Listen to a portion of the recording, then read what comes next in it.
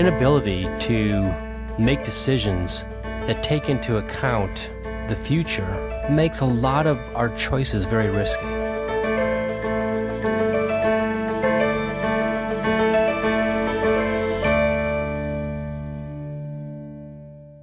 Hi, you're listening to the Fairewinds Energy Education Podcast, hosted by the Fairewinds Crew. I'm Maggie Gunderson, and welcome to the show. Recently, we did a show about seismology, and we had geologist Dr. Les Kanat on with us and Chief Engineer Arnie Gunderson. And we've had so many questions from our listening audience that we wanted to bring you one more portion of our discussion. Some of the questions people have asked have been about the human aspect of seismic issues. For example, can humans in our activity, bulldozers, building things, going down to bedrock, and fracking, can they cause earthquakes? So I'm opening the floor to Les and Arnie, and they're going to talk to you about what this issue is and what does it mean to nuclear power plants. We have really good evidence that human activity has been the cause of seismic events. One recent example was in 2011, the National Football League had a playoff game between the Seattle Seahawks and the New Orleans Saints. And one of the players, whose name is Lynch, ran a 67-yard touchdown during the playoff game that basically was the winning touchdown for that game. The fans, all 66,000 fans, were jumping so vigorously that it registered a magnitude 1.5 earthquake on the seismometers not too far away. So that's one way in which we can cause earthquakes. There are other more devastating examples of that. For example, on 9/11, when the first plane impacted the first tower, that event shook the ground enough that 34 kilometers north of the World Trade Center, about 20 miles north, that impact registered. The second impact also registered on the seismometers, as did the collapse of the buildings. So, for example, the first collapse registered as a 2.1 magnitude event. That was 34 kilometers north of where the seismometer was, 34 kilometers north of the building itself. The second tower, it collapsed, was equivalent to a 2.3. So humans create seismic events by jumping around, by destructive events like taking down buildings, but also we create earthquakes when we really mean to make the world a safer place. So out in the Rocky Mountain Arsenal in the 1960s, we used to inject millions of gallons of contaminated liquids into deep well injection sites. We figured that by taking contaminated liquids, putting them deep into the earth, meaning miles, that we would be safe and not have to worry about the contaminants.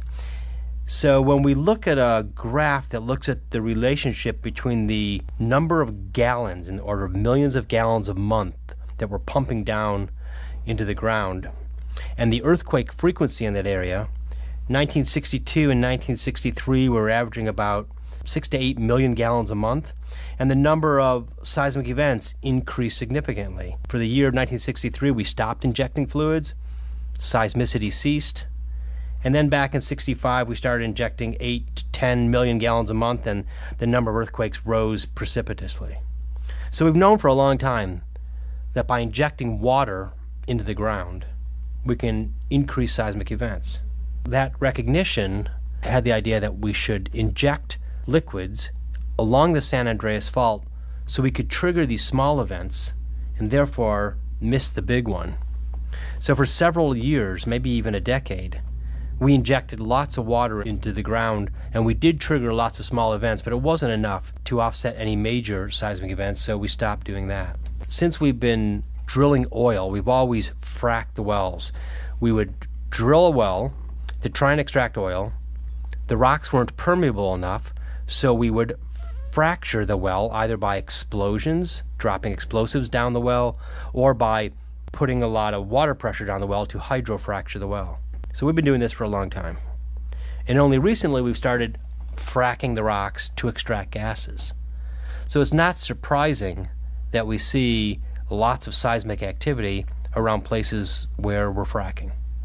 You know, I guess I could add one more to that list. There are cases where dams have been built, and the combination of the weight of the water that wasn't there before and the fact that that water moves into cracks in the ground have caused earthquakes as well. Whatever humans do on the surface seems to get translated down below that. If we look at just the earthquakes in Oklahoma, as we've started fracking, in 2009 basically, and prior to that, there were very few earthquakes, and all below magnitude 3. In 2010, we had about 1,000 earthquakes. That kept increasing. In 2013, we got about 3,000 earthquakes. 2015 is about 6,000 earthquakes every year. So the number of earthquakes, and now we're even getting magnitude 3 earthquakes in Oklahoma, larger earthquakes, because we keep injecting water to fracture the rocks, to break them apart. And again, when rocks break, that's an earthquake. So we are inducing earthquakes in order to extract gases, because by fracturing the rock, we create avenues for gases to escape and for us to capture them. So I have a question then. Is the water acting as a lubricant, like, putting oil on the surface and allowing the rocks to slide by each other? With fracking, there are a couple things that are going on. That would be one of the aspects, but with fracking, the water is also corrosive to help dissolve some of the rocks. There are lots of chemicals that we put into the fracking waters, and we also inject sediment in sand-sized grains to be able to keep those fractures open. So it's not just clear water we're pumping down there. I can't believe that we actually tried to pump fluid into the San Andreas Fault. That's like, trying to slide a plate out from underneath a pit bowl or something like that while it's sleeping. That doesn't seem to me to be a very prudent way of helping the San Andreas Fault relieve its faults. Well, if you would have told the geologists that a decade ago, you could have saved us a lot of money.